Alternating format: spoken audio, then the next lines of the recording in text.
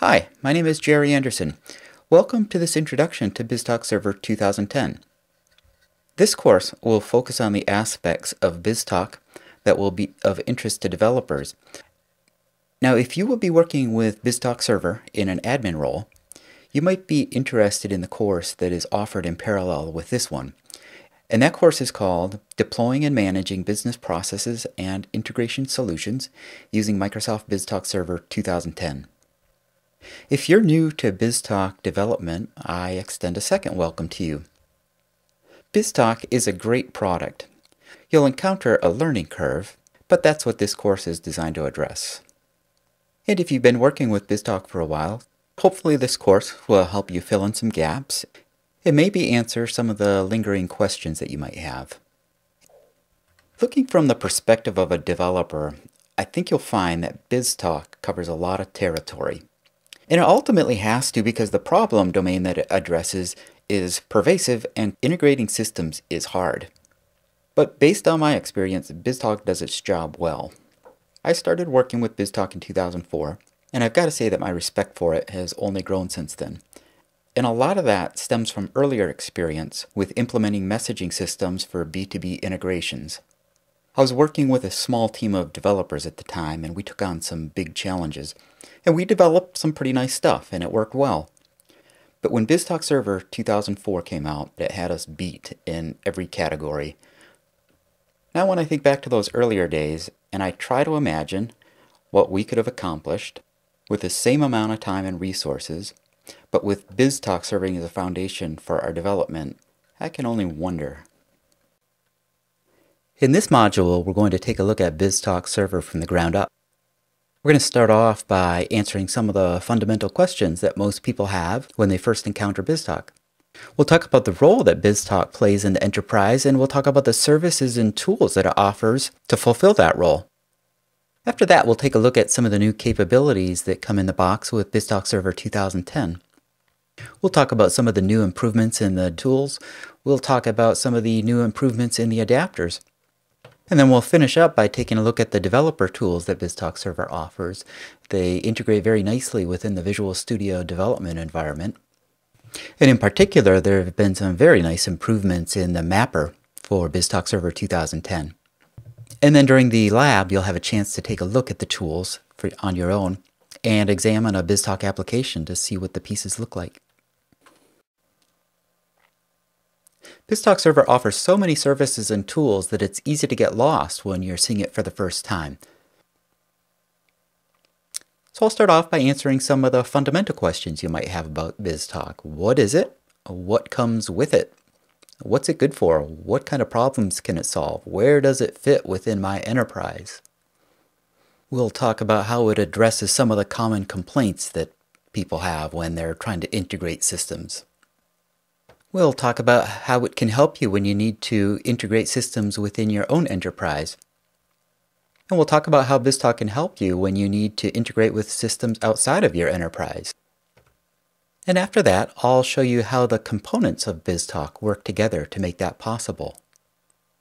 And then I'll describe how BizTalk addresses the needs of different job roles. Business analysts obviously have different needs than developers, and developers obviously have different needs than administrators, and BizTalk offers particular services and features to address each of those needs. And then finally, with BizTalk Server 2010, there are 4 different editions available. There is an Enterprise, a Standard, a Branch, and a Developer edition, and I'll describe the differences between each of those. So if you're seeing BizTalk for the first time, you're probably wondering, what is this thing and how can it help me do my job? Well, I would like to answer that question by walking through a simple integration scenario and then talking about what it takes to implement that. So suppose your business is doing business with another company and you have an application that needs to send data over to that other company. And so you develop that integration. You write the code that it takes to establish an internet connection to the other company to send the data over. And that works out so well that you get asked to integrate a couple of more applications. Well, you can see where this is going. Right now, you're just integrating these applications between two different companies, and it can start to get overwhelming just at that point. Now, imagine as you start trying to integrate with company C, D, E, and F, this is going to start growing pretty complex. Well, this isn't sounding so great, so what's going to happen next? Well, this is where BizTalk Server can start helping you out. If you integrate with the first application using BizTalk Server, there's a pretty decent chance that you can reuse some of those integration components to integrate your other applications. All right, you say, sounds great. Well, what does BizTalk Server have to offer? Well, one of the big things that BizTalk Server offers is a messaging and an orchestration environment. It provides a set of components that you can use to establish communication connections with other companies, and it can track all of that communication so you can see if everything is flowing through as expected or if any of the messages that are passing back and forth are failing. And its orchestration capabilities allow it to coordinate long-term conversations between those systems. Possible that your three applications might need to coordinate with each other while they're completing a business process with a system at company B. BizTalk orchestration can help coordinate the conversations between all of those different systems. Now, integration code can be notoriously difficult to write, so BizTalk Server helps you out there. It provides a suite of tools that help expedite the common tasks that you'll encounter when you're writing integration code. As these applications are working out this business process, there will of course be some business rules that need to be enforced. So to fulfill that need, BizTalk offers a business rule framework that helps you create and manage sets of rules that govern business processes. You will obviously need to know if traffic is passing back and forth successfully, so that's built into the BizTalk Server environment. And it's quite likely that one or more of your applications will prefer to communicate via web services. So BizTalk has very rich support for web service integration. And so obviously you're going to need to provide some sort of business reporting capability for the transactions that are passing back and forth between your companies. And so BizTalk offers something called business activity monitoring. And business activity monitoring will allow a business analyst to go in at any point and see exactly what's going on inside BizTalk Server from a business perspective. And finally, as you start integrating with other companies, BizTalk can help you there as well. It offers support for trading partner integration. BizTalk will help you manage the information that you need to connect to the systems at these other companies. So you might say, okay, great, that sounds like a nice set of technical features. But is BizTalk Server really the way to go in the long run? Is it really going to help me and my organization get our job done? All right, well, let's take a step back then and take a look at some of the problems that crop up when you start talking about integrating applications. So one of the big problems that comes up right away when you start integrating different systems is that each system presents its own set of challenges. So if you've been able to get two systems to work together and you add a third to the mix, that third system might speak a completely different network protocol. It might expect its data to be in a completely different format, perhaps a format that the other two don't produce. And if those systems are going to communicate directly with one another, then you have to solve those problems multiple times. As you keep adding new systems, you're eventually going to reach the point where you just don't have the resources that you need to keep solving those problems. Without a common platform for all of these integrations, the complexity can grow overwhelming very quickly. Speaking of complexity, if those integration components are scattered across many different platforms and systems, the deployment and maintenance of those components can really become unbearable. Now, those are all very real concerns, but let's put those aside for a second and just say, okay, we've got all that. We've somehow handled all of that. We have our integrations up and running. We're going to try to stay with what we have. Well, another challenge that always comes along with system integration is reporting. And if one system knows something about a business process and another system knows another piece of the business process, it can really be difficult to pull all of that data together to make a coherent report. What you often end up with is multiple reports, each reporting part of the data, and then when you try to reconcile those, they don't always agree. So then you get to answer the question, well, which system has the right answer? And then as time passes, systems change, requirements change, business processes change, and you'll need to make modifications. And sometimes that's not any easier than the initial development. In particular, when you start thinking about the fact that you might have to make that change multiple times, since a particular system might be supporting multiple integrations. It's also all too common that one person ends up being responsible for one particular integration, and hopefully that person's available when the time comes to make modifications. So then if you end up in a situation where different people are responsible for different integrations, well then it's going to be very hard to define a set of procedures, and that's going to obviously make it very difficult for an operations team to be able to support that environment. Now another thing that you may encounter is that it can be very difficult to track the activity of an integration. If data isn't getting through, was it the sender that was having trouble communicating, or was it the receiving system that wasn't able to receive? Where did things go wrong? How long did this problem last?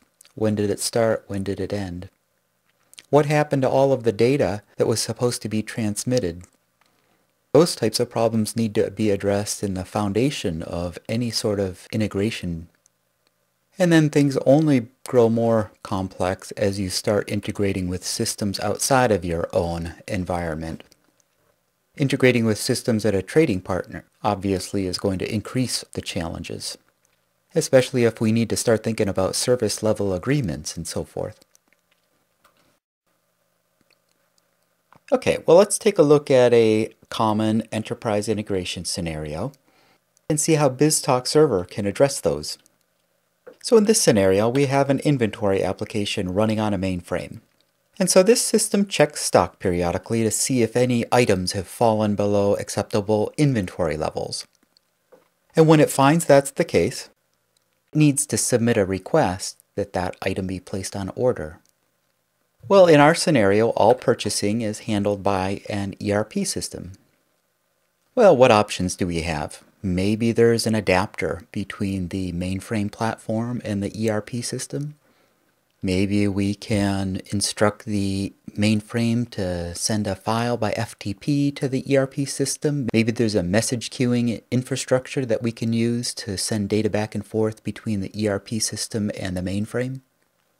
So if these were the only two systems that we needed to be concerned with, we could probably choose amongst a few different options.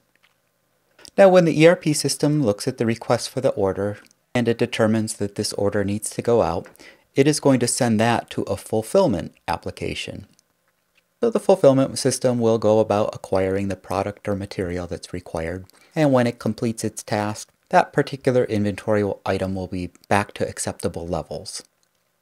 So for the purposes of this discussion, we'll assume that the fulfillment application is running on a Windows platform and the ERP application is running on a Unix box. So if this were the scenario, we could probably cobble something together. Along the way, we're going to encounter those difficulties that we talked about a few minutes ago. Well, how can BizTalk help us out? So if we add BizTalk to this scenario, we haven't changed the fact that our inventory app, our ERP app, and our fulfillment app all run on different platforms, and they all expect data in a different format. But BizTalk does offer some pretty important features that help make life easier in that regard. For one thing, when we're developing these integrations, we can target BizTalk Server as our development platform, since it offers the greatest likelihood that we will be able to reuse some of the components that we develop. Once we've been able to solve the problems of getting BizTalk to communicate with the inventory app, and then we've solved the problems related to getting BizTalk to communicate with the ERP app, and then with the fulfillment app, those are done. Once you have that done, now the systems can communicate with each other through BizTalk. And when you add a new system, you're just dealing with linear growth. Unlike the old scenario in which the systems were communicating amongst themselves, when you added a new system in that case, you were dealing with exponential growth in complexity. So of course, anytime we can reduce the complexity of a system, it's just going to make it that much easier to estimate new applications and modifications for that system. And if we can minimize modifications to each of the systems as they integrate with BizTalk, that will only simplify our deployment tasks. If we develop a set of scripts or a common process for deploying applications to our BizTalk environment, that becomes very predictable. Since all of this information is going to be passing through BizTalk, if we take advantage of BizTalk's business activity monitoring capability, we can rely on it to provide accurate reports. With all of the integrations taking advantage of the common components and tools that BizTalk offers, it should be easier to make modifications to these integrations.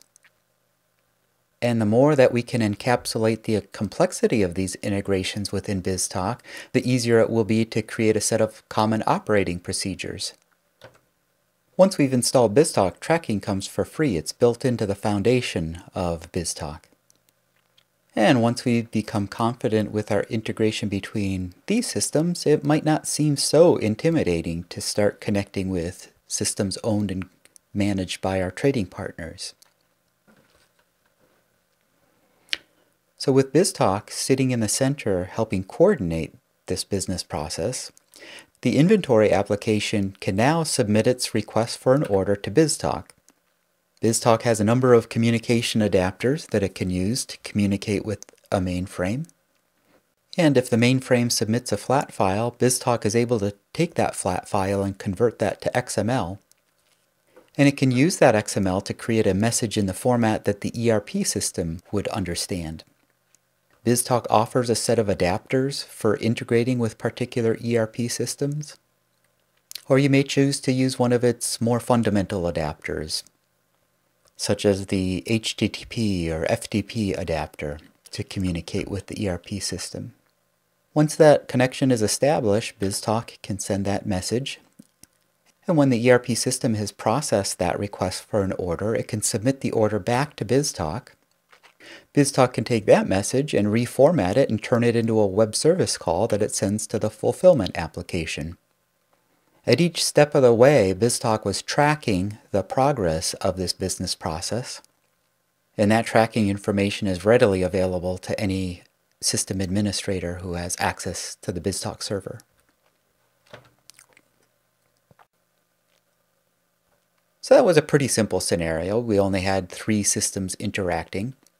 So at this point you might be asking, well, what if the scenario becomes more complex? What kind of support does BizTalk offer for more complex business processes? Well, that's exactly what it was designed to handle.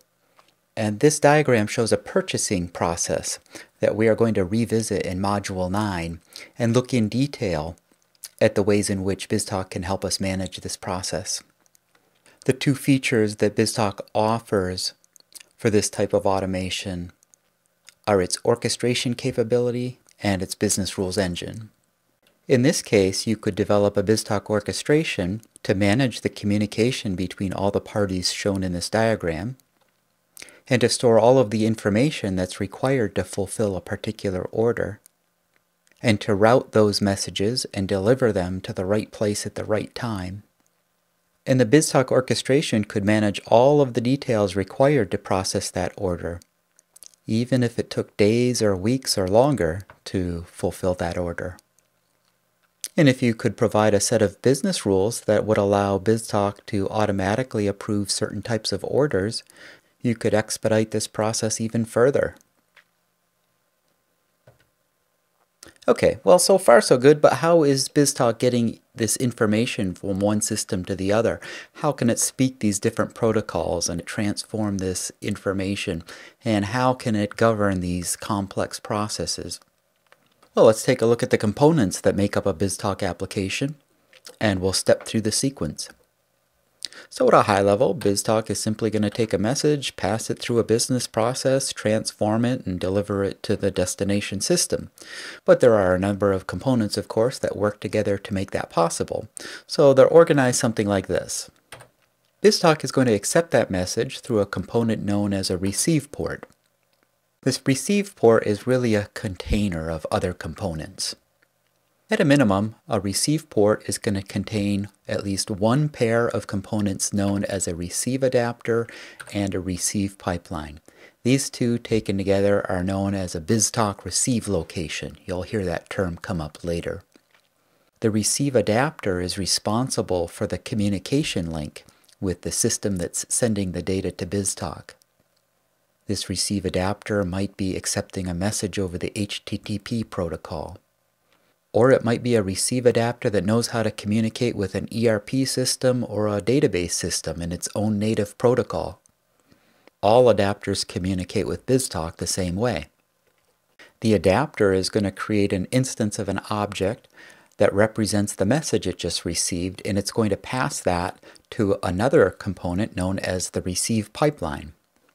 The receive pipeline accepts the stream of bytes coming from the receive adapter, and it can perform pre-processing on the message before it goes any further into the BizTalk environment. It might, for example, perform decryption, or it might validate a digital signature. It might even examine the contents of the message and pull out significant bits of data. Once the receive pipeline has finished processing the message, it's going to pass it to a component that's responsible for performing any mapping that is required. And it's going to try to determine if it has a map that it should use to transform this message. In this scenario, for example, we have provided BizTalk with a map that knows how to take a flat file that it received from Contoso and convert it to our own internal XML format. Once that mapping is complete, that message will be stored. It is going to be stored in a database known as the BizTalk message box. Every message that passes through BizTalk is going to go through the message box. And that's why BizTalk can provide detailed tracking information about any message that passes through its environment. All of that information is going to pass through the message box at some point. Once BizTalk receives this message, it is going to look to see if there are any business processes that need it. When BizTalk finds a business process that subscribes to this type of message, BizTalk will deliver a copy to it. So in BizTalk terms, this would be an orchestration. The orchestration will take that message. It will probably examine some fields on the message. It might even execute some business rules. And then if it determines it needs to forward this information to another system, it will publish a new message back to the message box. And at this point, the BizTalk service is once again going to check to see if there are any subscribers interested in this message. And if it finds one, it will forward a copy. So in this scenario, we have a send port that is going to forward this message to another trading partner of ours called Northwind Traders. The BizTalk service will send this to the send port, which will check to see if it is configured with any maps for this type of message. In this scenario, we have a map that converts from our own internal format to a flat file format for our trading partner. Once the mapping is complete, the message will be sent out through a pair of components, the send pipeline and send adapter. And as you might expect, the send pipeline could perform encryption, it could create a digital signature, it might perform compression. And then the output of the send pipeline is passed to the send adapter, and the send adapter then establishes a communication link with the destination system. It transmits the message, and then it closes the connection.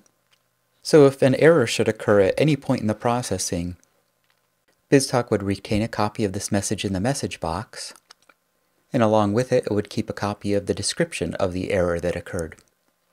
So this architecture offers a very consistent and stable environment, but with the ability to customize any of these components, it also offers a lot of flexibility.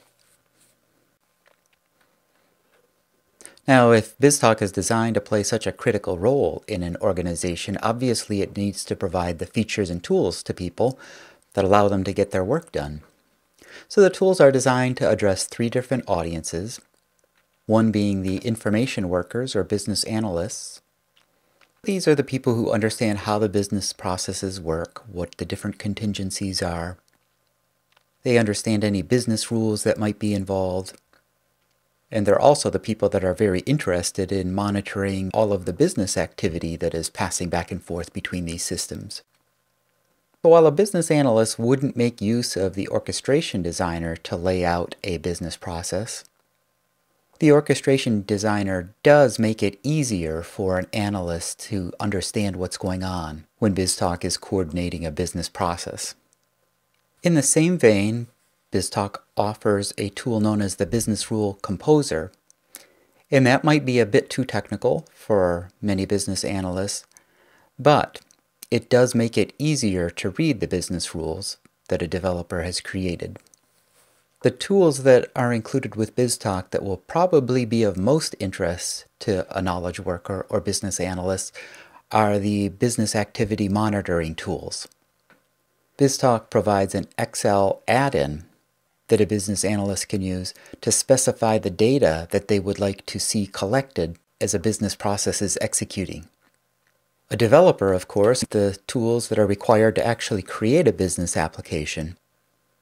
So BizTalk provides them with the tools that they need to automate these business processes. It provides the tool known as the orchestration designer. So the developer can take the specifications from a business analyst and then create the BizTalk components that are required to implement that process. Now, in order to make it easier for the developer to communicate with the business analyst, the BizTalk developer tools make use of graphical designers. Now, typically a developer, of course, is going to need to write some lines of code to implement any sort of BizTalk application, but the graphical designers make it easier to explain what's going on at a higher level. Then obviously once an application is developed and deployed, and at that point system administrators will need tools to handle the deployment. So BizTalk Server provides a tool known as the BizTalk Administration Console, and that tool provides administrators with a means to configure and manage environments and deploy applications. And then BizTalk also offers some command line equivalents, so it's possible to script common tasks. The BizTalk Server 2010 comes in 4 different editions. Well, which one's the right one? Well, obviously that depends on your requirements. I'm going to go through this list from the bottom up. So the first one to talk about is the Developer Edition. So the keyword here is free. This is available as a download from the Microsoft website, and you can use it for development and testing purposes, and it contains all of the features of the Enterprise Edition. And I'll say more about the Enterprise Edition in just a minute. The next edition is the Branch Edition. So this is what you would need if you had a remote location or a branch office that needed to communicate information back to your main BizTalk group. It includes all the network protocol adapters, the HTTP and FTP adapter, for example. And it will make use of up to 2 processors. But you'll need to group all of your components into a single BizTalk application. And that might make certain system administration tasks a little bit tedious. The next step is the Standard Edition. This includes not only all of the network protocol adapters, but it also includes the application adapters. In other words, the adapters that know how to communicate with a particular type of system, maybe an ERP system or database system. This one offers more flexibility in grouping your components together. You can group them in up to 5 different applications, and that will make deployment tasks easier. It will make it easier when a system administrator needs to disable a certain integration. They can just stop or start an entire application and treat the components as a whole, rather than having to go in and pick and choose individual components that need to be enabled and disabled. And like the Branch Edition, it will take advantage of up to 2 processors. And if that meets the needs of your integration environment, that's probably the way to go. As you might expect, the Enterprise Edition offers the broadest capability. Like the standard edition, this includes all of the application adapters and all of the technology adapters. There is no limit on the number of applications, so you can group your integration components however you please, whatever makes it easiest to manage those integrations. And finally, you can scale it up to more powerful hardware than you could with the standard and branch editions. So, now that you have a sense of what BizTalk Server is and what it has to offer, let's take a couple of minutes to focus on BizTalk Server 2010 and the improvements that it offers over previous versions of BizTalk. Some of the improvements are related to installation and setup features, support for sysprep, for example, and clustering. BizTalk Server 2010 offers some improvements in the developer tools, such as the new mapper. There have been improvements in the BizTalk Administration Console, which helps system administrators manage configuration settings and perform database tasks. The BizTalk Administration Console also provides a new user interface for the new trading partner management system. And then there have been improvements in the FTP adapter, in particular the security features that it offers. And the application adapters have been updated to support the latest versions of the applications. And I'll close by covering a few points that you need to be aware of if you're planning to upgrade an existing BizTalk Server installation to BizTalk Server 2010. From BizTalk 2004 through 2006 R2, it was notoriously difficult to create an image of a BizTalk installation and replicate that on other machines. And that becomes really important if you want to start using a virtualization environment such as Hyper-V. And the reason that it's so difficult is that after BizTalk is installed and configured, it stashes away a copy of the machine name in a number of different locations. And most people treated it as an impossible task to be able to find all of those references and update them. Now, quite honestly, BizTalk 2009 included a set of scripts in the SDK under the admin folder that provided the instructions that were required to update a BizTalk installation after sysprep had been run. It's just making the headlines now in BizTalk Server 2010 as an officially supported feature. I mentioned earlier that BizTalk Server 2010 supports clustering.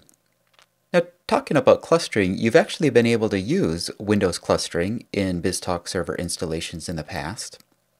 So the fact that you can install BizTalk Server on a Windows cluster is not new news. The big news here is that you can now take advantage of the new features available in Windows Server 2008 R2 clustering.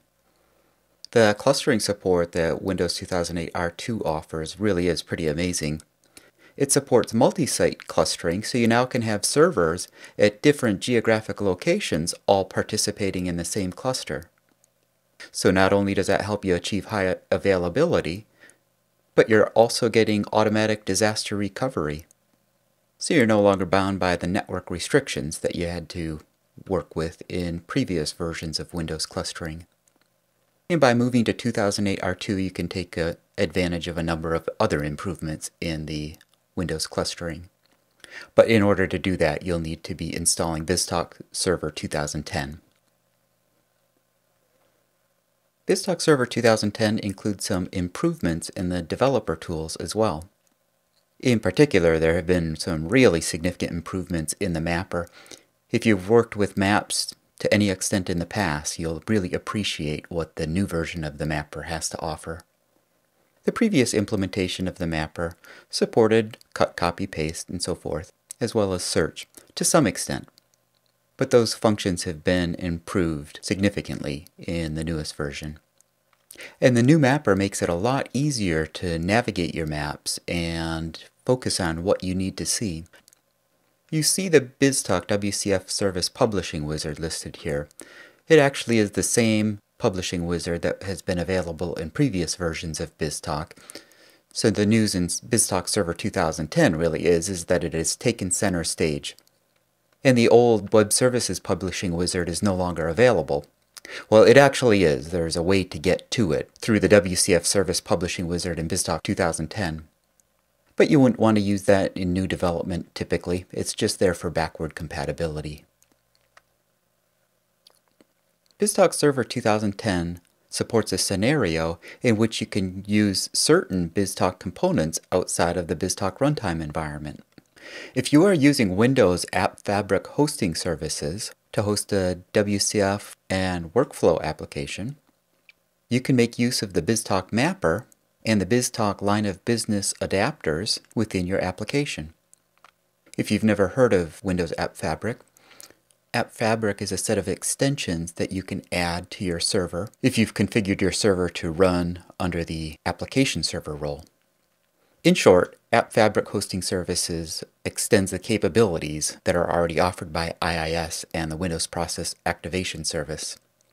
So IIS continues to provide the process that hosts your application, and then App Fabric hosting services provides some additional management features that make it easier to work with your app. App Fabric actually provides a dashboard that you can use to manage your app, and it allows you to do things like view the runtime status of your WCF services. You can use the dashboard to stop and start a WCF service, or to manage the configuration settings for that service, suspend a workflow, or resume a workflow, or even terminate a workflow. And you can even use the dashboard to view historical data. So that probably sounds like there's some overlap between BizTalk and App Fabric. And there is to some degree. So you might say that Windows App Fabric provides a subset of the features of BizTalk, and then BizTalk Server 2010 allows you to share its mapper and line of business adapters with the App Fabric runtime environment. And one other point to make note of is that BizTalk Server 2010 no longer installs the BizTalk Explorer in Visual Studio. And that's because the BizTalk Administration Console now implements all of the features that were provided by the BizTalk Explorer. And it has gone ahead and extended some of those features as well. And so finally, one of the other improvements that's sort of inherent here is that BizTalk Server 2010 is built on the .NET 4.0 framework. And so if you need to write any custom components, you can take advantage of the latest version of the framework. Now, when we start talking about the deployment and management improvements in BizTalk Server 2010, one of the first things worth mentioning is the new BizTalk Server settings dashboard. In the past, if you needed to modify a configuration setting to improve the performance of your BizTalk environment, you would need to look in any of a number of different locations. You might have to look in the registry, or depending on the setting, it might be in the BizTalk service configuration file, or it might be in the management database, in which case you should be able to find it in the BizTalk Administration Console. Needless to say, it could be kind of time-consuming trying to locate that information so that you can make the change. Well, in BizTalk Server 2010, all of that configuration information is now presented to you through the BizTalk Server settings dashboard. So you can go into the BizTalk Server Administration Console, and you'll find a page that presents these settings to you in one convenient spot. And once you have the configuration nailed down, you can export those settings to a file, take that file to another server, and import them there. So that makes it a lot easier to maintain consistency across your servers. Some of the other improvements that you can take advantage of in BizTalk Server 2010 actually originate in the latest version of SQL Server. So SQL Server 2008 supports compressed backups. So as you're backing up your BizTalk databases, you can take advantage of that compression. And it also supports encryption, so you can take advantage of that as well. BizTalk Server 2010 does include a new SQL agent job that will scan and monitor all of the BizTalk databases, looking for evidence of common issues, and it will report those to you if it discovers anything. BizTalk Server 2010 also includes a new System Center Operations Management pack.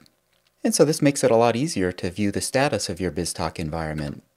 It will display a color-coded status icon for every component with your application, which makes it easy to see if everything is running normally or if there are any problems cropping up. If there is a problem, it will report the error information to you.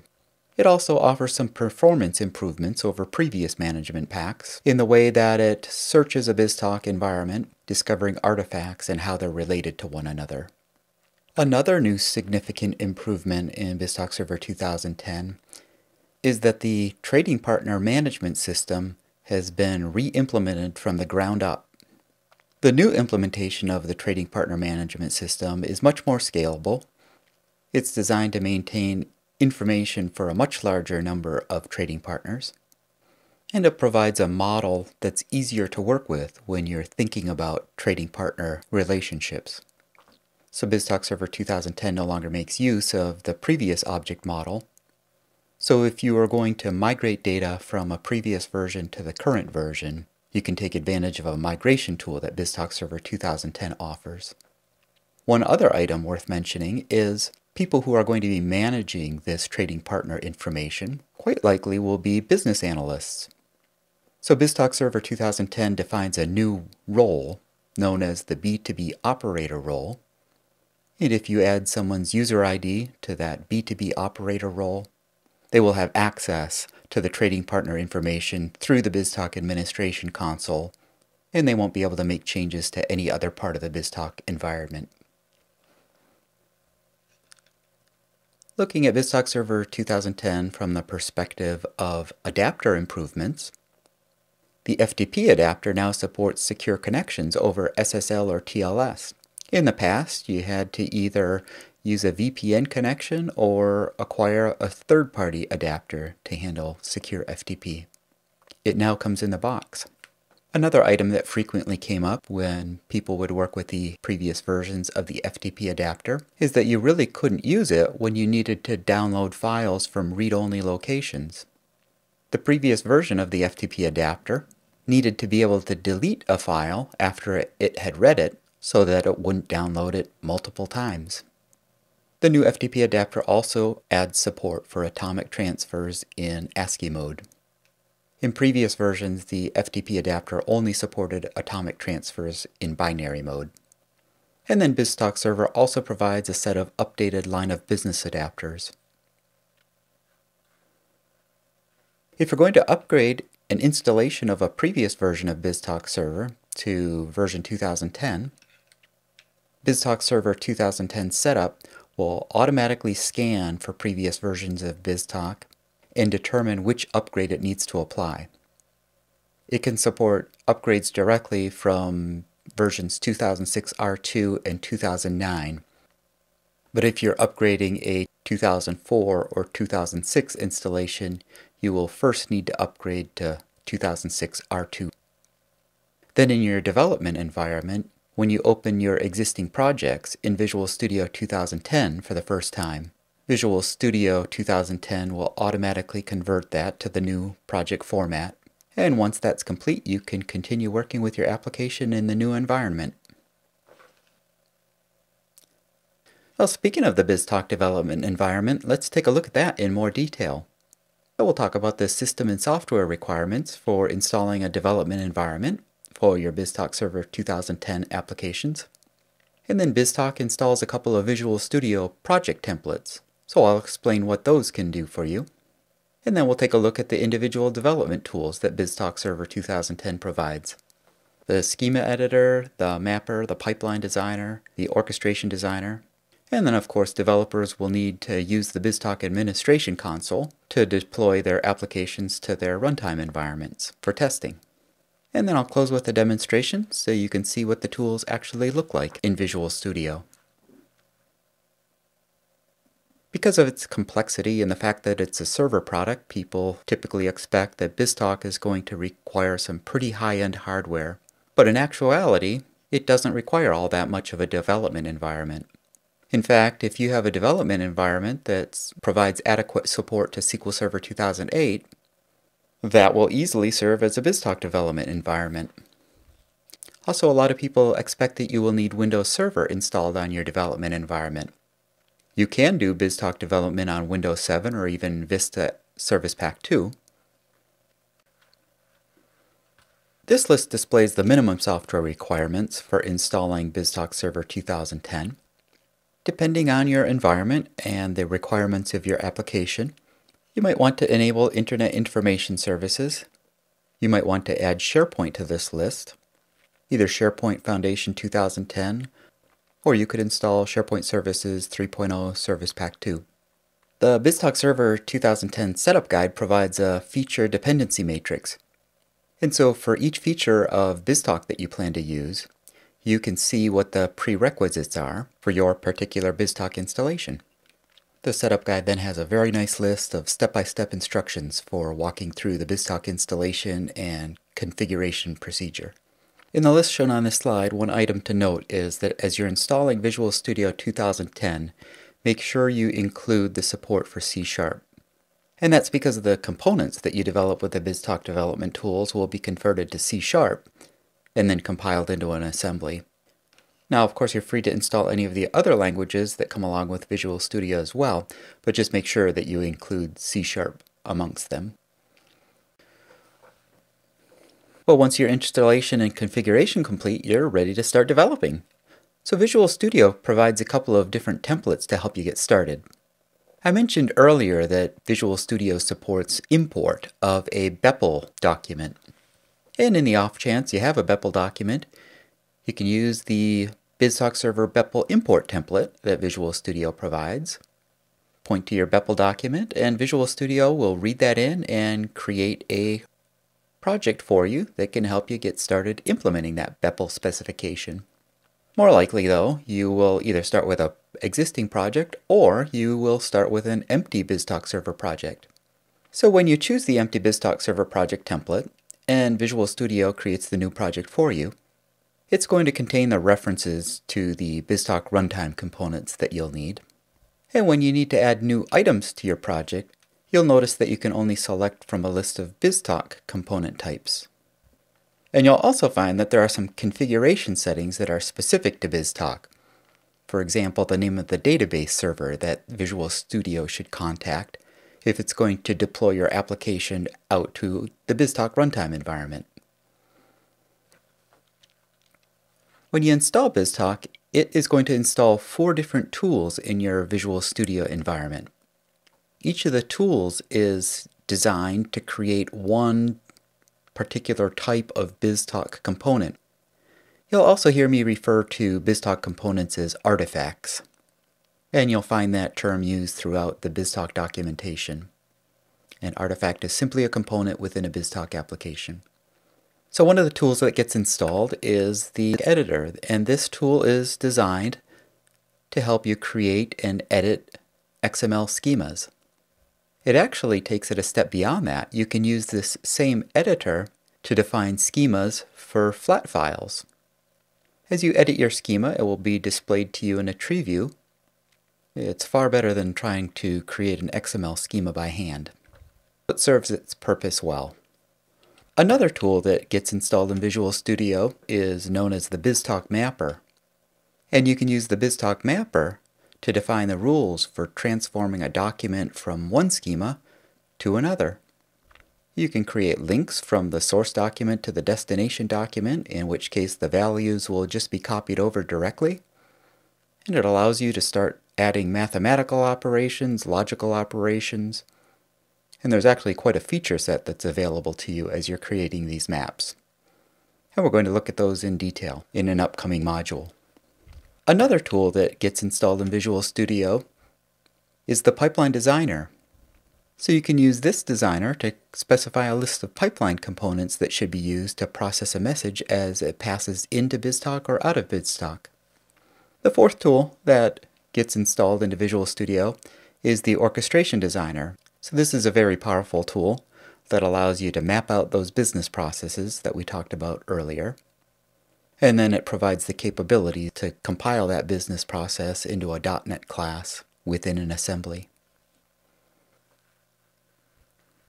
Now BizTalk is perfectly capable of handling untyped messages.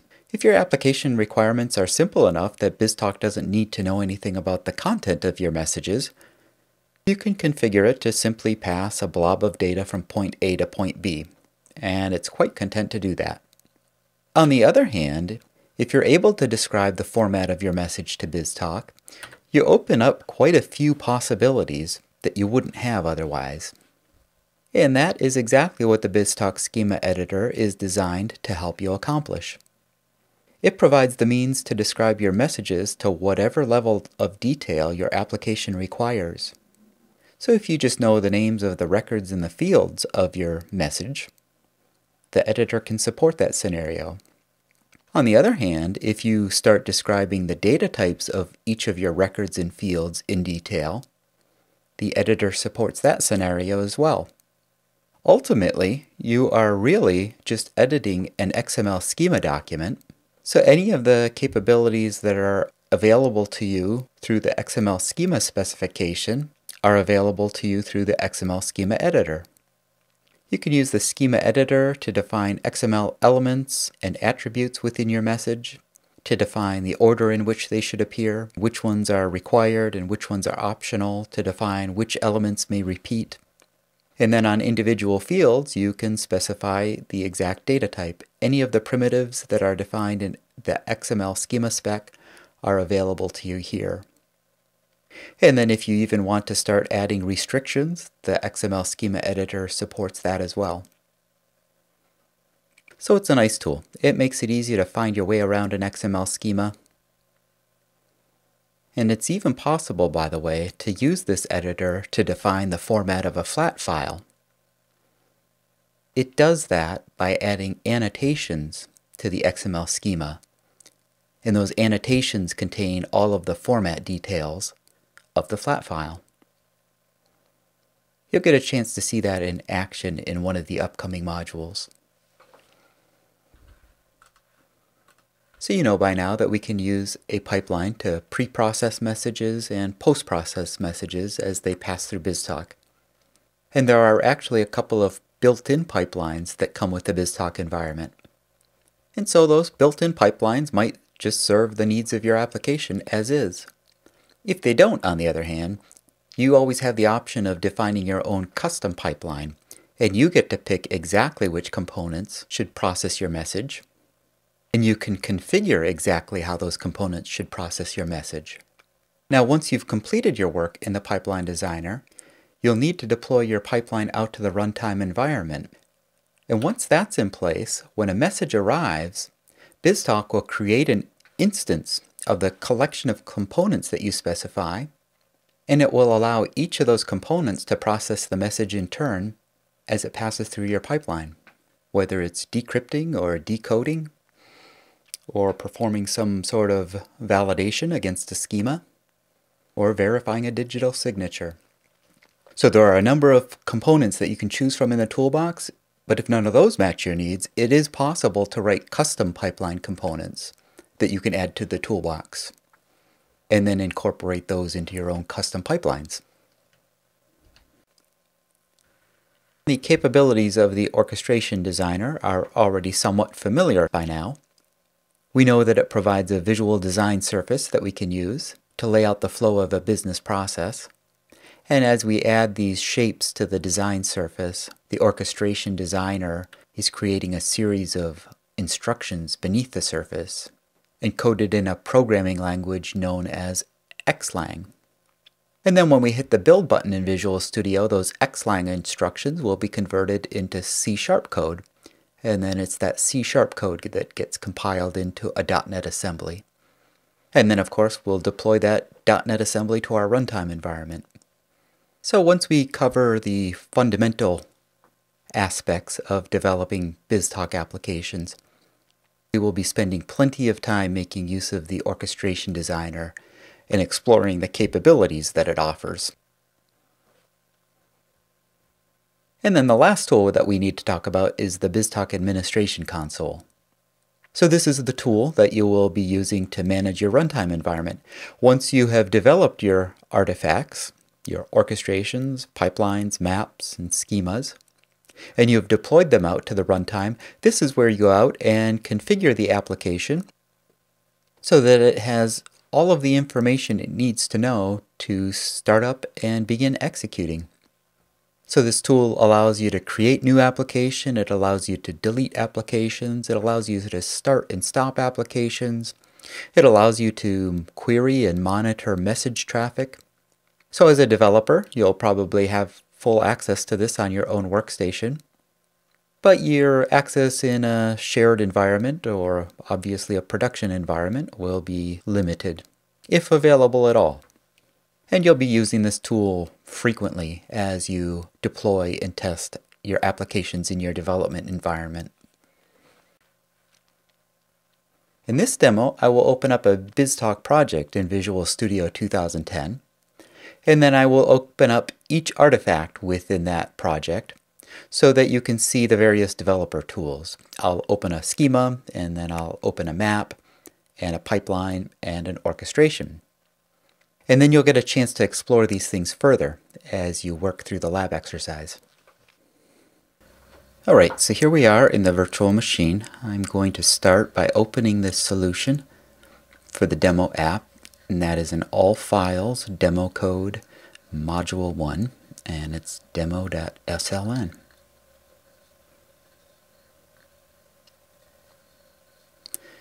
And this solution contains one project, the messaging project, and it contains a set of artifacts that define a simple application to process orders that are paid by cash. I'm going to open the file that defines the sales order schema, and schema files end with the .xsd extension. Once that's open, I can right-click on the schema node and then choose to expand all of the nodes in the tree. I'm selecting the Customer Info node, and you can see that when I click on that, it highlights the schema definition in the center pane. Now when I click on the Residence node, it highlights that as well.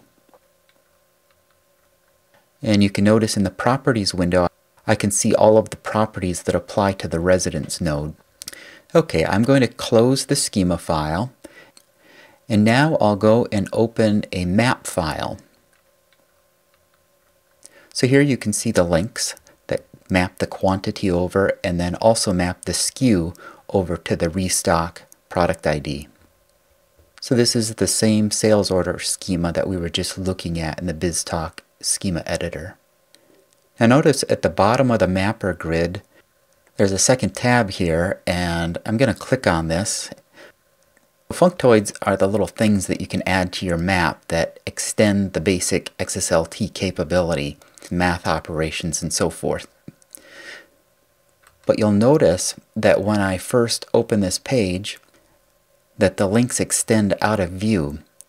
So what we can do in the new mapper is simply go click on a node, and the mapper will automatically pan to bring in all of the relevant links and functoids that pertain to mapping this store number field.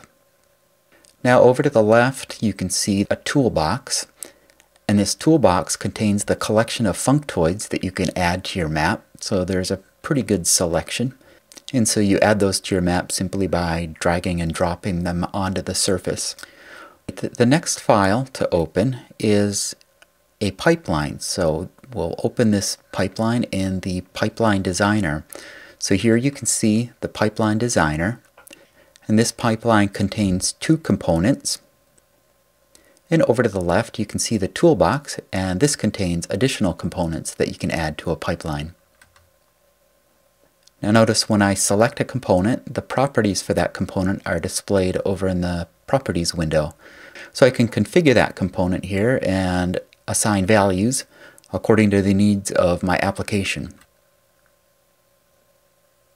And then the next thing to look at is an orchestration. Orchestrations end with the .odx extension. And here you have the Orchestration Designer. So you can see a design surface. You can scroll around. This orchestration is very simple.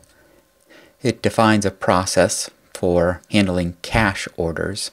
So it simply accepts a sales order message and then maps that to a restock message using the map that we just looked at and sends that out. And then it makes a copy of the sales order message and alters some of the data in the new copy and then sends that out. The Orchestration Designer has a toolbox as well. You'll see that in the left pane. And this toolbox includes a number of shapes that you can add to your orchestration to define your business process. And you'll see over in the upper right corner there is a window called the Orchestration View. And this is going to list all of the variables for your orchestration. So you can see variables when you expand these nodes. So that gives you just kind of a sense of what these tools look like. You'll get a chance to try these out for yourself in the lab